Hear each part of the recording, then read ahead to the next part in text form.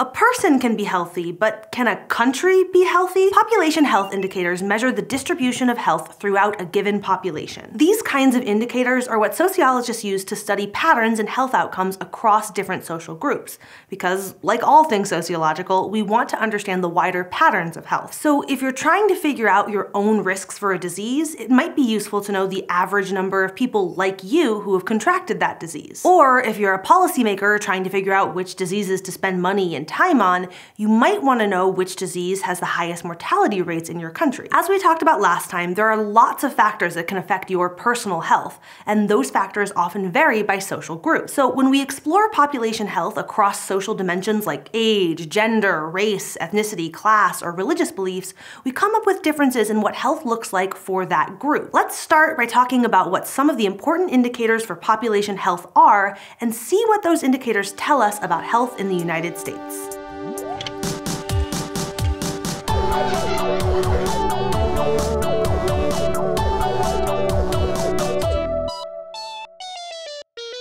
When we talk about the importance of health, there's an underlying implication here. Humans don't want to die. The healthier you are, the more likely you are to put off a visit from the Grim Reaper, which is why we use the length of someone's life as one indicator of how healthy they are. One crude indicator of a population's health is life expectancy, the average number of years an individual can be expected to live. And you can use life expectancy to get a better understanding of what kind of person tends to live longer, which is a pretty good proxy for the overall health of a community. For example, in the United States, and for that matter almost every other country on the planet, women tend to outlive men. For men in the United States, the average life expectancy at birth is 76.3, and for women, it's 81.2. And white Americans tend to live longer than Black Americans. 79 is the life expectancy for white Americans, whereas for Black Americans, the number is quite a bit lower, 75.5. In addition to helping us understand the overall health of the population, or portions of it, life expectancy also tells us something about its future. Do we expect to have more elderly citizens in the future? If people live longer, what does that mean for the retirement age? This has implications for the structure of work and leisure, and helps when planning the cost of things like Social Security and Medicare. Another important population statistic is the birth rate for different populations. Just as life expectancy helps us answer questions that go beyond health, the birth rate tells us about more than just the reproductive health of a population. There are a couple different ways to measure the number of kids being born. One is a straight birth rate. In a given year, how many live births are there for every 1,000 people? But that might not be the right measure. After all, if people are living a lot longer, there are going to be more people who are living past childbearing age. This would make the birth rate go down even if the number of kids each generation has stays constant. Because of this, we might use what's called a total fertility rate, the number of live births for every 1,000 women between the ages of 15 and 44. Total fertility rates let us compare birth patterns across generations.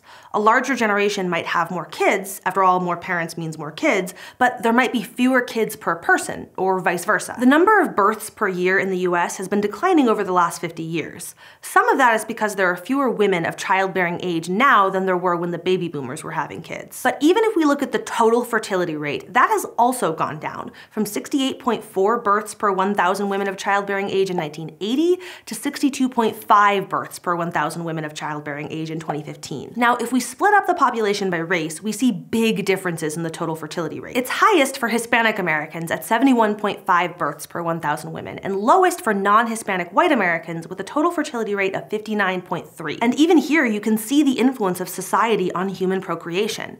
Access to things like contraception and prenatal care, and cultural traditions shape the number of children that are born. So birth rates tell us about the categories of people entering our society, but we might also care about who is leaving us too. Mortality rates are death rates in a given population, and they can tell us a lot about its overall health. For example, infant mortality rates are often a key indicator of a group's health. Because infants are especially vulnerable to disease and malnutrition, their mortality rate tells us something about broader issues, like poverty levels and availability and quality of food, water, and health services. For example, Black Americans are more than twice as likely as white Americans to die in infancy, partially because these children are more likely to be born in lower-income families. Lower economic standing generally means less access to health care, and there's clear evidence that Black Americans are much less likely to have access to quality prenatal care than other racial and ethnic groups. Overall mortality rates can also help us understand the pace of deaths in a community. In a given year, how many people in that group have died as a fraction of of that population. Mortality rates tend to be higher for men than women and higher for Black Americans and white Americans,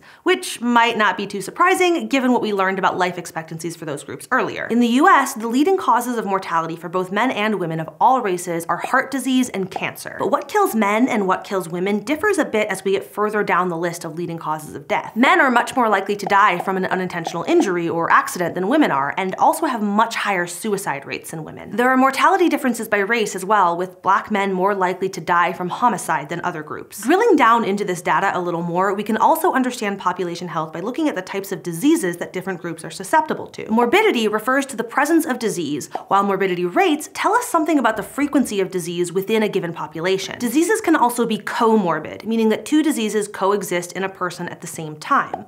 Comorbidity rates tell us how common it is for people in a population to have any two diseases at one time. One thing to note here, incidence of a disease is not the same thing as prevalence of a disease.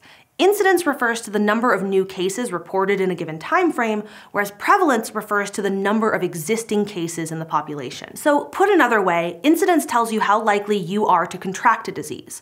Prevalence tells you how many people already have it. And I'm sure it won't surprise you to hear that morbidity rates within a society can vary a lot across demographic groups for a number of reasons, like the racial makeup of a society or the age profile of those people. Different subpopulations may have different genetic makeups that can influence health. For example, Ashkenazi Jewish ancestry is associated with higher rates of BRCA1 mutations, which is a genetic risk factor for breast cancer. Different populations may also be exposed to health risks resulting from their physical environments, like the neighborhood they live in. For example, Black children in the US have higher asthma rates relative to white children, partly because of higher exposure to environmental toxins in their homes and neighborhoods. But it can be hard to separate the effects of something like pollution from other aspects of where a person lives that might also affect their health. People who live in poorer neighborhoods are more likely to be exposed to more pollution. So is it the pollution or the poverty that leads to worse health outcomes? Let's go to the thought bubble to look at this question more closely. Three American economists, Janet Curry, Michael Greenstone, and Enrico Moretti, figured out a way to separate out the effects of pollution on kids' health by looking at what happened when the government cleaned up toxic waste sites. All across the United States, there are places known as Superfund sites, areas that the government has deemed so polluted that it requires an expensive government-funded cleanup to make the place habitable. As of 2015, the EPA found that 53 million Americans live within 3 miles of a Superfund site, including about 18% of children under the age of 5. Curry, Greenstone, and Moretti compared health outcomes for children who were born near a Superfund site, either before or after it was cleaned up,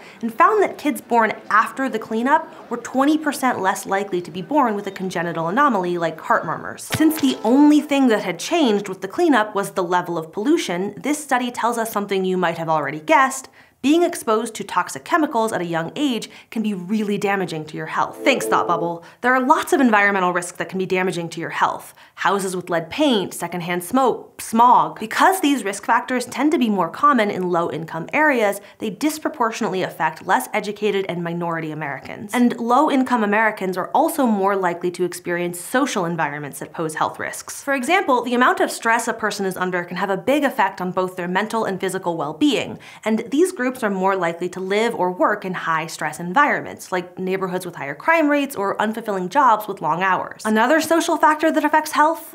Racism and discrimination. Sociologist David Williams has connected this unique psychosocial stressor to increased rates of stress-related disease morbidity among African Americans, like heart disease that may contribute to higher risks of early mortality. All of these factors, the individual risk factors, environmental risk factors, social risk factors, and psychological risk factors, combine to help explain the health disparities that we see across different social groups in the US. Today we learned about some of the indicators that help us measure health for different populations, including life expectancy, birth rates, mortality rates, and morbidity rates.